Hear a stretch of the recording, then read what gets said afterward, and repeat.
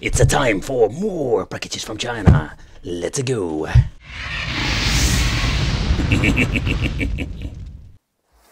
Hey, welcome back to the channel. It's awesome that you're tuning in. In today's video, we are going to be taking a close look at the mini PC. This thing is actually really mini, and this kind of cool mini PC because we can do all kinds of cool stuff when it comes to, let's say, putting this in, let's say, a different arcade machine or build yourself a compact design, because this thing is tiny, but it is quite a powerhouse when it comes for emulation itself. This may be the tiniest, let's say, mini PC you can buy at the moment. And you still have quite a lot of overall power and still some overall options. To begin with, you have an on-off switch and the front USB 3.0.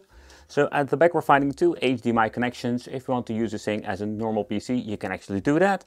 Input for the power supply, a headphone jack out, RJ45, another USB port.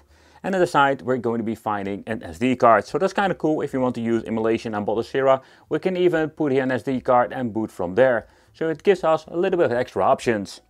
In today's video we're going to be using this mini PC as an, let's say, emulation machine, and we can do so many cool things when it comes to Windows. However, we have in here the power supply. This is just a 12-volt power supply with an USB-C connector. So to give you an idea, this thing is 3000 milliamp. So then having the manual. And take note there are different versions out there when it comes to this mini PC. We have like the 5000 series Intel, but also the N100. But the N100 is going to be way more expensive. And then we're having the HDMI cable, only one of them. But how can we actually play retro games through this mini PC?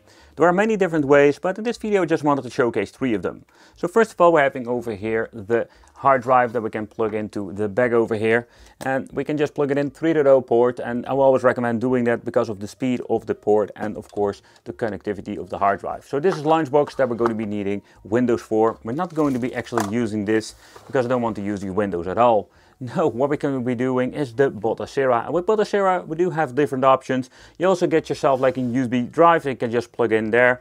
But in this case we do have two options. So what is interesting with this mini PC, we can use an SD card. This SD card is going to be in a very cool plug and play way. You can just plug it in, boot it from there through the BIOS, and we can actually have an emulation beast with just an SD card. However, if you're going to be needing a lot of space, this is not going to be a convenient way.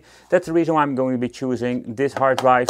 It's going to be the Kinhank hard drive, and this is going to be in Botocera one. We're going to be connecting it together, and this way we have like 500, 1 terabyte and 2 terabytes of drive, and these things are quite cheap actually to buy and also to make yourself.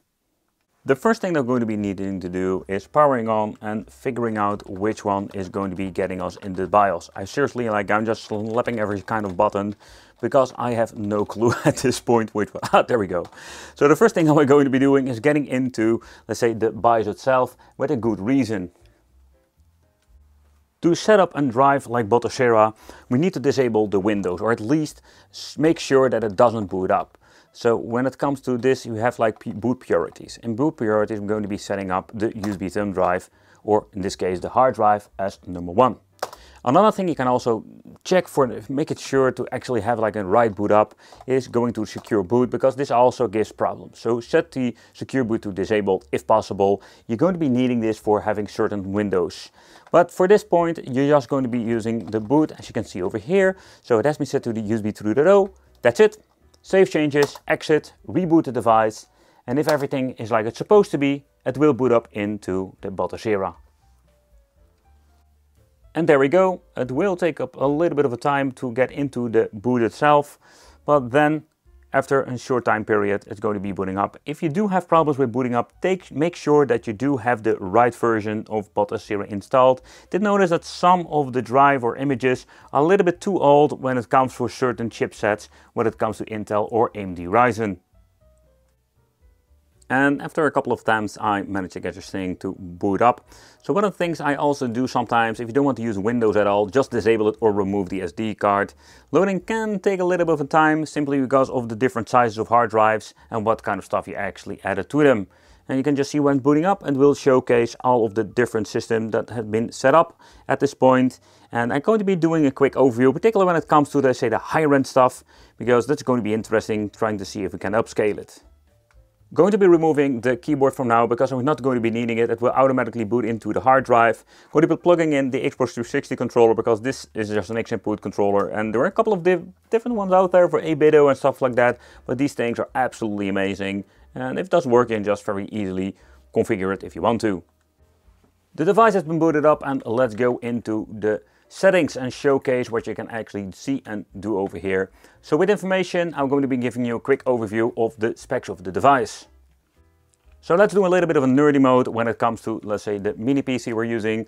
So the downside to these tiny compact devices, like 60 Celsius already, and I'm not going to be doing anything at this point. So when it comes to the video memory, we're having 8 GB, is single channel. So I have an OpenGL 4.6.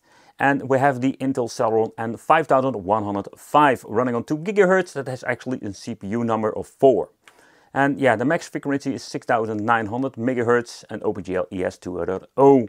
So having the Ultra HD graphics from Intel. So when it comes to specs, this is not like a fancy, like super fancy device. But when it comes to this, I just wanted to see what we can, how far we can push it and what can we actually play with this. Because when it comes to these mini PCs, even the old ones and this chip, we do have some overall nice performance, and particularly when it comes to upscaling.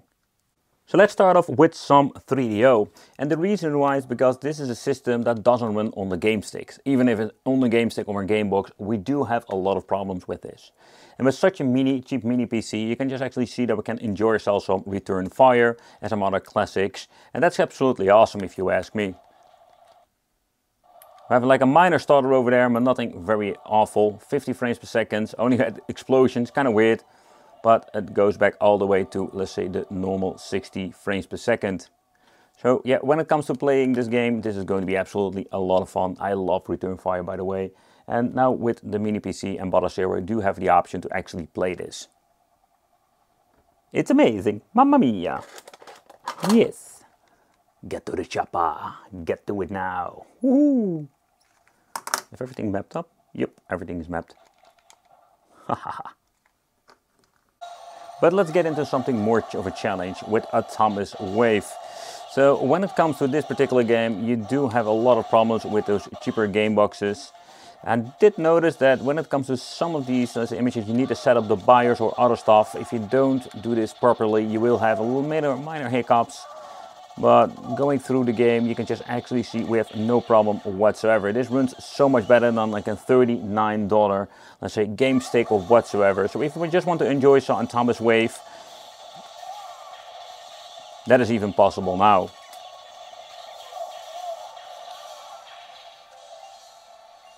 I just wanted to see how far we can push on Sega Dreamcast with the Dead Alive 2 test. And you can see with 720p, it's going to be pushing this thing to the limit. I did some, let's say, frame drops, notice it in the beginning, but now it's having quite a stable 60 FPS. So when it comes to, let's say, this tiny mini PC where this chip is already a little bit older, you can see that we can still push it to quite a nice, let's say, overall resolution. And if you do have struggles with some of the games, you can always put it to a different resolution itself. So I find it quite fascinating. There we have like a massive dip because I needed to load up a little bit of an information for the next character to appear. But beside that, I think it's a lot of fun to actually see how far we can push it when it comes to the Sega Dreamcast. I'm also using the Flycast emulator, not Redream, by the way. But if you want to know how to set it all up, you need to hold the A button in this case. We're going to be going to the Advanced Game Options at the right. Here we can find all kinds of different, let's see, emulators. We're using Libretto Flycast at the moment. Going all the way down, here we're going to be finding the option for rendering resolution. You can see it's 720p. I've been messing around with it, putting it all the way to the Full HD resolution, but that was way too much. There are different ways to actually go to, different ways to actually set it all up. You can also tweak with every single game to see how far you can push it. But with Game Boy Advance, we do have so many different ways that we can actually play. So this is absolutely a very awesome way because we do have like better aspect ratio now. Of course, if you're going to be playing this on a 60-inch screen or some kind with some bezels, it's not going to be looking any better. However, I think it's kind of cool. We can tweak, we can put all kinds of different retro filters on it if you want to have like an overall better gaming experience. But this is just normal resolution, stretched, and of course bezel implemented. And for 8-bit, 16-bit and so many different handhelds, this device is just more than enough. But do you need to spend so much money on, let's say, mini PC for that? That is all the way, and the question you should ask yourself. But how about emulation of the Dolphin? And of course the GameCube. And when it comes to this, yeah, we're going to be pushing it to the limit. I think this is one more of the appealing things when it comes to a mini PC, where you can have so many awesome options. But getting into the game, you will notice some dips to the 50 frames per second, but this is just native resolution, and it seems to be working just fine on the normal Dolphin emulator. I've chosen this, by the way, this character, and I have no idea how to actually play with this guy.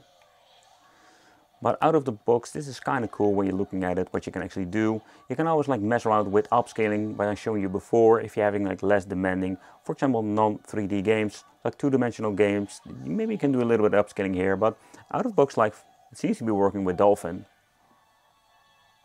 But with MIM games, we can actually play even more than before.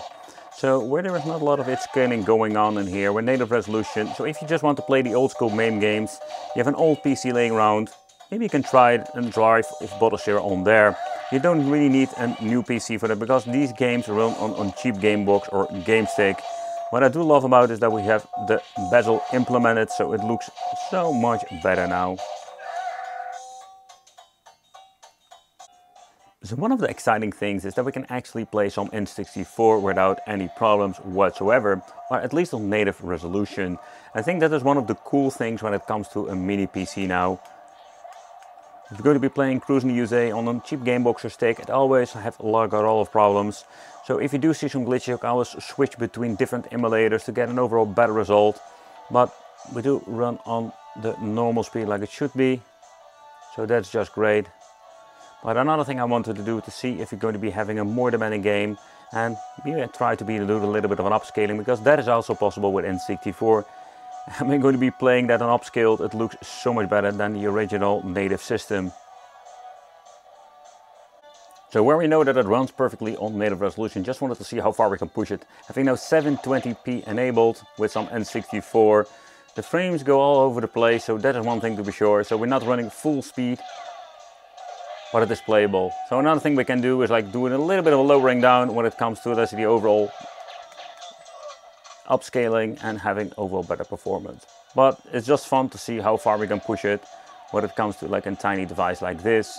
And take note, there is no upgradability, and we're not even overclock it if you can do that, because this thing is getting already quite hot as it is. We're moving on to some PlayStation 1 emulation, and this time with the dock station we're going to be putting it in 1080p upscaling resolution. And I've been playing a lot of, let's say, testing out the PlayStation 1 on, let's say, game sticks and other just basic stuff. But looking at this now on 1080p rendering resolution, this looks really great. And that is what I love about this mini PC with Bottle Zero, that we can upscale it and push it to the limit. And if you're going to be having more power, like a powerful i5 or an i7, you can maybe try 4K and having even more fun with these older games. And I'm just flabbergasted how good it actually is going to be looking now. But let's get into some PlayStation 2 emulation. It's going to be on native, not like with the PlayStation 1 that we're going to be having 1080p. I would not really recommend doing that, with a simple reason, because some of the games are more demanding than Tekken, but I just wanted to showcase a game that is actually playable. And having such an, let's say, low power chip, that we do have the option to play PlayStation 2 emulation. And of course, if you're going to be spending a little bit more money or searching for an older mini PC with an i5 or i7 in it, you maybe have the option to do a little bit of an upscaling. But beside that, it's kind of cool that we do have the option for playing some PlayStation 2 with a minor hiccup.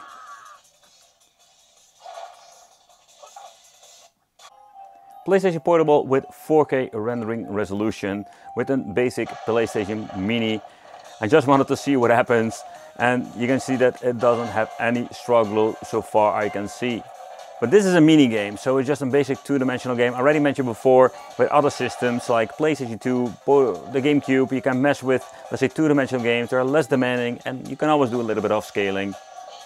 But let's see what happens if you're going to be using a normal game with the PlayStation Portable emulator and 4K.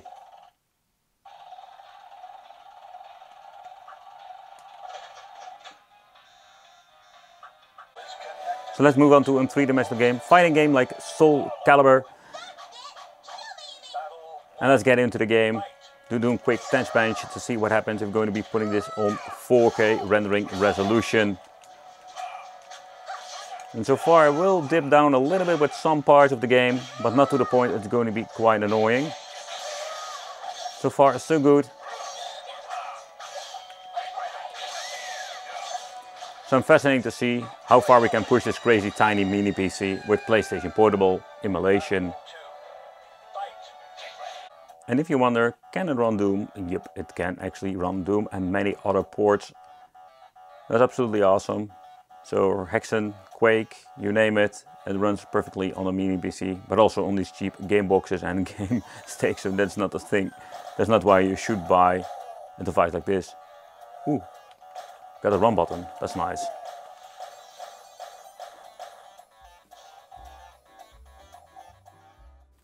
The conclusion is that this mini PC isn't all the chipset already as I'm even making this video. But if you're going to be looking into like what you can do with it, it's quite fascinating. The downside to this is that we do have this very tiny format, so upgrading is going to be near impossible. There's like a basic 128GB or 256GB in the inside for Windows, but that's it. Also, when you're going to be replacing it, it's going to be still very limited also with the RAM and everything else. And Botocera with many devices runs great on this. Thank you all for watching. Let me know in the comments what do you think of a mini PC. Would you consider it, or are you just going to get something else that is bigger, better and maybe a little bit cheaper?